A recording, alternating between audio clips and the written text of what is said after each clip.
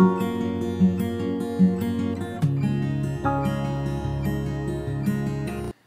friends, welcome back to my channel. So today I am going to be recommending some romance books. So I love reading romance books. When I read high fantasy and many thrillers, I need books that have less stakes, low stakes. So these books deliver that because romance books are pretty predictable. Like, that two people meet each other and they fall in love, then something happens and they separate, and at last they will get back together. So yeah, these are like pretty low stakes and you can just relax and have fun reading these books. So I'm gonna be recommending some of the romance books here, so please keep on watching. The first book that I want to recommend is The Kiss Quotient by Helen Hong. So in this we follow Stella Lane, who wants to date and settle, but she's very awkward to date people and she doesn't know how to be a girlfriend. So she takes help. She books a male escort and to help her figure out how to be a good girlfriend. So we also follow Michael, who is in need of cash, and he uses his good looks to earn some more cash. So that's how they meet, and after that I don't think I should say any more because you will be able to predict things. So yeah, this was really good, really steamy, and very entertaining. So I highly recommend reading this book.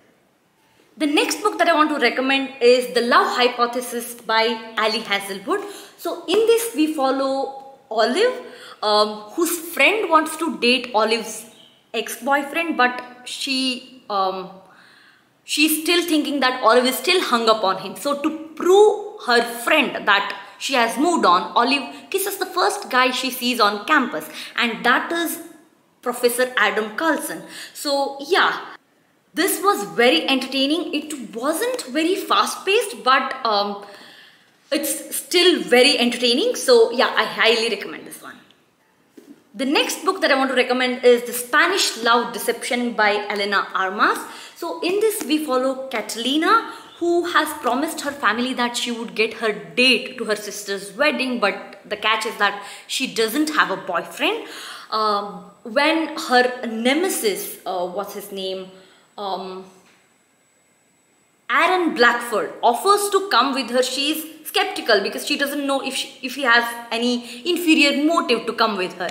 But yeah, she agrees, and yeah, it's a very slow burn romance, and even though it is slow burn, it's very entertaining, and I loved this book. I loved the writing style, and yeah, highly recommend this one. I know that there is mixed opinions about this book. Many people hate this, many people love this, but I am in the love category. I love this book. I love the writing style. I love everything about this book, so I highly recommend this one.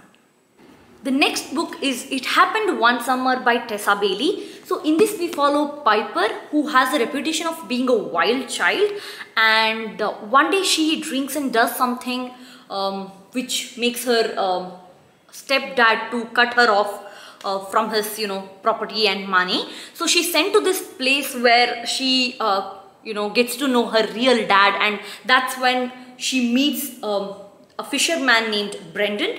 And yeah, the character development in this book is amazing, so I loved reading about that, and it was really entertaining, and I highly recommend this one. I really love Tessa Bailey's writing style. I can't wait to read more books by her.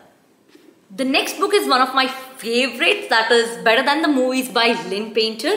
So in this we follow Liz, who wants to impress Michael, her crush. So she takes help of Wes Bennett, who is her neighbor come nemesis.